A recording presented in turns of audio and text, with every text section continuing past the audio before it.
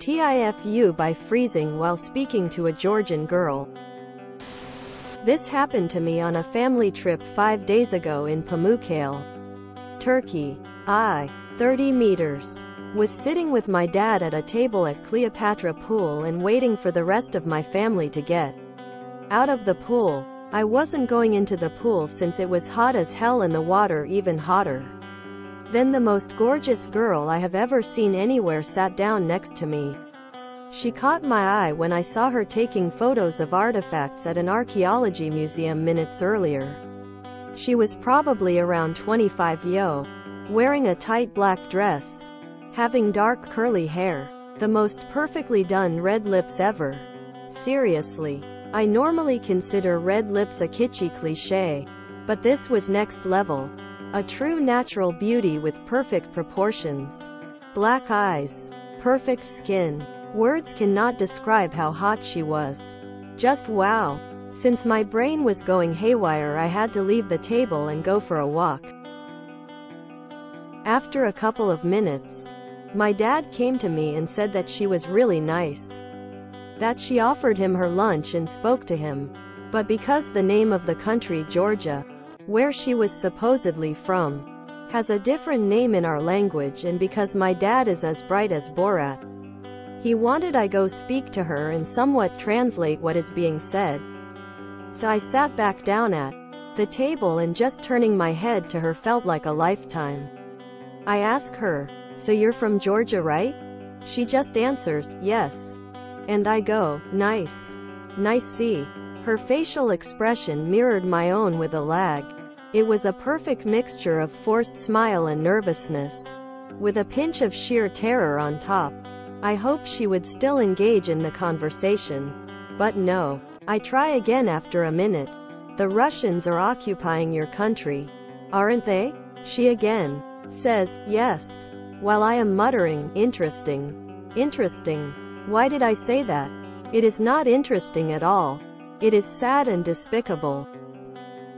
Awkward silence. She gets up and leaves minutes later, saying quiet bye without touching her food. A fake. So many questions left unanswered. Who is she? What does she do? Does she work or study? Does she travel often? Even yesterday, when I was arranging my new work contract at a meeting with my employer, I couldn't stop thinking of her. I have never felt so shattered in my life before. Since I know I will never see her ever again. Insert call me by your name crying end scene GIF, TLDR. My brain went blank and I lost control of my facial expressions while trying to speak to a perfect Georgian girl on vacation. Now I'm absolutely shattered. Nothing sexier than breaking the ice with deep political talk. Damn. That's rough, man. Should've just said, "Hi," and left it at that. But hey, you'll always have the memory of her perfect red lips to hold on to. "Hi. How are you?" Quote, "I saw you at the archaeology museum earlier. Do you like archaeology? What was your favorite exhibit?" Quote, "Do you like swimming, water activities?" Quote, "Where are you from? What is Georgia like?" Quote, "I really like talking to you. Can I have your number?" Quote, "Come on up. She sat down next to you and you got up and walked away? You sat next to her for whole minutes without saying anything?" It's okay. There will be other chances, and I have done it too, so you're not alone. It sucks, but you just gotta learn from it. Tears of joy. You let minutes go by after saying that? This makes me feel a lot better about my Riz level. This was tough just to read, let alone live through. Dude, your dad isn't dumb. He was your wingman here.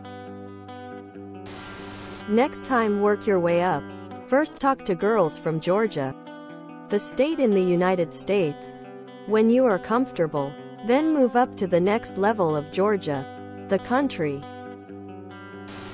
You mention that your dad is as bright as Borat, and still you go, "Nice. Nice see."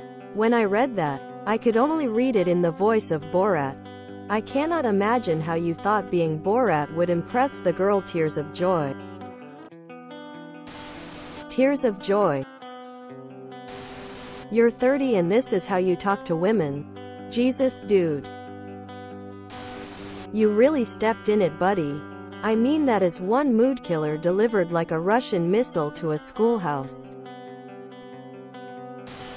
Next time you meet a girl from Georgia, talk about wine? They're very proud that they've been making wines the same way for 4,000 years. Anyway, that's all I know about Georgia. Hope that helps.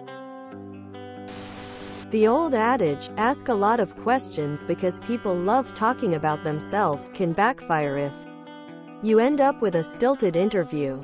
You should also talk about yourself for a bit. My family are here on a trip. It's our first time in Turkey. Pretty awesome though. You're also here traveling? Quote. As a Georgian, but more importantly as a person who has touched grass. WTF bro. Generally the second sentence you say to a person should not involve wars and/or politics. Looking forward to hearing about your next adventure. Crossed fingers. Once when I was young and single, I met a woman who made me so comfortable talking to her that it felt like an old friend. One like that is better than the ones who make you forget your own name. Op has negative riz. Smooth as sandpaper. Op. F. Tastes very interesting. Got a good laugh out of this one, thanks Op. If you enjoyed this video, please check out our playlists full of similar content. Epic Eracast is like doom scrolling for your ears. Please like, share, and subscribe.